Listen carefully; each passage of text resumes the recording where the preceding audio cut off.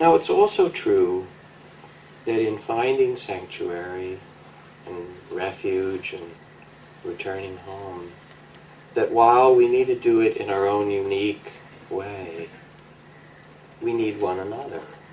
It's a kind of funny thing. Again, you know, like remembering your Buddha nature and your zip code, there's a certain way in which you need to face your aloneness and despair all by yourself. Nobody else can do it for you. And at the same time, we need each other desperately. And we can't completely do it alone. Isn't that also true? What story to read?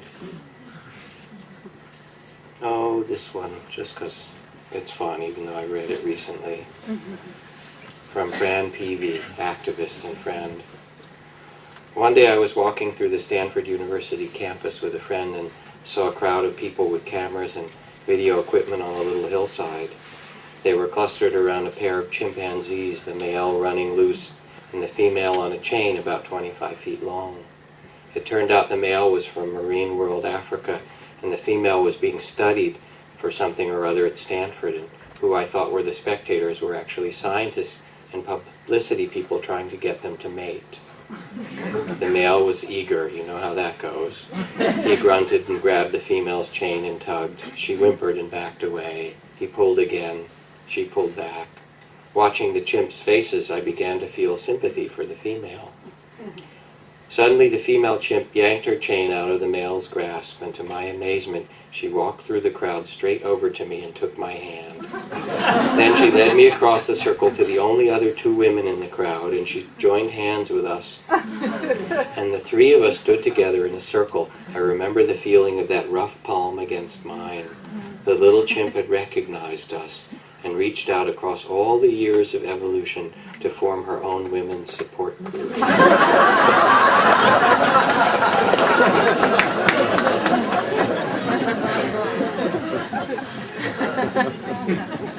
So there is the finding of sanctuary, and at the same time there's also the sanctuary that we offer to one another.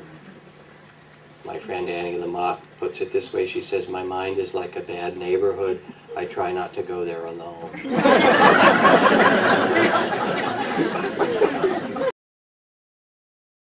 The third refuge, refuge in Sangha, is refuge in loving relationship.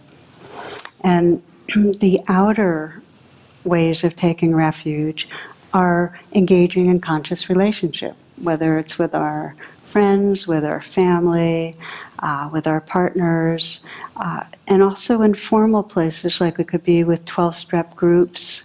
Our refuge in Sangha could be in the Buddhist communities. We have spiritual friends groups. They're called Kalyanamitta groups. We have in Washington about 30-some of these groups where people meet once every other week, and they'll do a meditation and then really explore what's happening in our lives. And it's in that field of relationship that the magic happens. Because the gift of refuge in Sangha, in relationship, is we wake up out of that sense of an isolated, separate self and realize this field of presence that we belong to. So one of the big misunderstandings on the path is kind of that we're a self waking up, that we're doing it in our own little cave. And again, at this retreat that we just came from, I could see how we all arrived and we had come from a little bit of a busy, frenzied world. We were a little bit more in that trance of a separate self trying to get somewhere. And so when we were sitting in the hall initially, there was more of that sense of tightness. There was more of that sense of just separation. And then by the end of the retreat, after a number of days of coming back home into the senses and being in, some small groups where we have very conscious kind of connecting and sharing of what's going on, the heart space, the feeling of the field was palpable. Refuge in loving relatedness means very consciously engaging with each other.